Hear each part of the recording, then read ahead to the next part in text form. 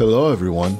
Today, I'll be going over a Solar Hunter build that can deal massive precision damage and has great ad clear potential. Let's get right into it. For our first exotic, we have Celestial Nighthawk, which turns our Golden Gun super into a single, ultra high damage shot that melts bosses and champions. It also reduces our super cooldown with precision final blows and grants super energy when defeating enemies with Golden Gun. This is a top tier exotic, the creme de la creme if you will, not just for its high damage output, but for generating super energy and allowing you to use Golden Gun more frequently. It comes with a catch. You have to land a precision shot for the increased damage. Not all enemies have crit spots, and sometimes you will miss your shots. That's why we're using Dragon's Breath as a backup. Dragon's Breath shoots rockets that embed themselves and shoot out scorching flames. It has the highest damage output of any rocket launcher in the game, and with the catalyst, it quickly auto reloads and creates fire sprites with its ignition final blows. Pairing both exotics ensures that our Solar Hunter is dealing big damage regardless of the situation. The subclass section.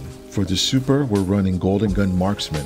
This stacks with Celestial Nighthawk for even more precision damage. For our class ability, we got Gambler's Dodge to instantly recharge our melee ability when dodging near enemies. To keep in line with dealing precision damage, we're using Weighted Throwing Knife for our melee. This knife deals extra precision damage and ignites scorched targets. We also recharge our class ability with precision final blows, creating a feedback loop with Gambler's Dodge. For our grenades, we have healing grenades for a quick burst of healing when we get into any sticky situations. We can skip any damage dealing grenades because we'll be using Gunpowder Gamble for our first aspect. When we defeat enemies with solar abilities, debuffs, or weapons, we charge up an explosive that can be thrown and shot mid-air to cause an ignition. If you fail to shoot it in mid-air, it'll stick to any surface and explode after a brief time. Gunpowder Gamble is essentially a souped up trip mine that's great for taking out a bunch of adds or dealing big chunk of damage to a meteor enemy. For our second aspect, we have On Your Mark for increased handling and reload speed with precision final blows, up to 3 stacks. After a dodge, we get full stacks. Nothing too spectacular with this aspect, but we do get 3 fragment slots with it. Speaking of which, our first fragment is Ember of Ashes, so we can apply more scorch stacks to targets and are more likely to trigger ignitions. Next, we have Ember of Singeing to recharge our Gambler's Dodge faster when scorching targets. This comes in real handy when we burn our melee and dodge. For our third fragment, we have Ember of Torches to make us radiant with power melee attacks. Fragment 4 is Ember of Mercy, so we gain restoration when picking up fire sprites and increase survivability. Finally, for our last fragment, we have Ember of Searing to gain melee energy and create fire sprites when defeating scorched targets. Now for the armor mods.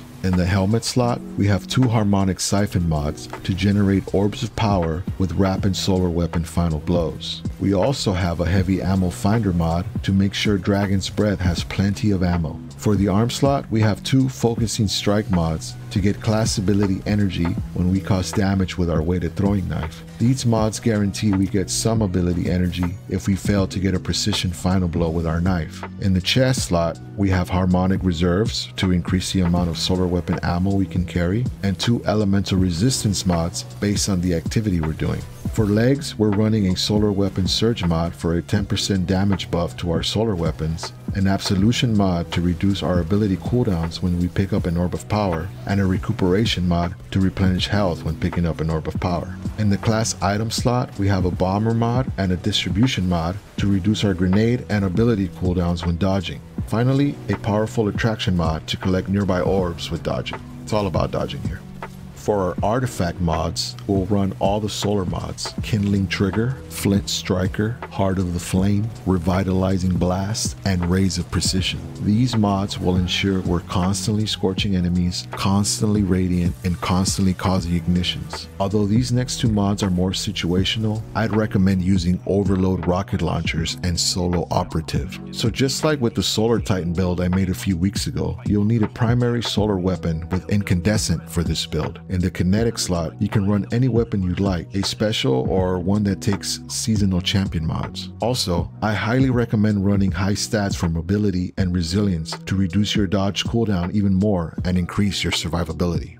Although this build can require more focus than other types of builds, it's definitely worth it. It's a lot of fun melting bosses and igniting the crap out of everything. Hope you enjoy it. Thanks for watching. Make sure you hit that like button and subscribe for more build videos. Until next time.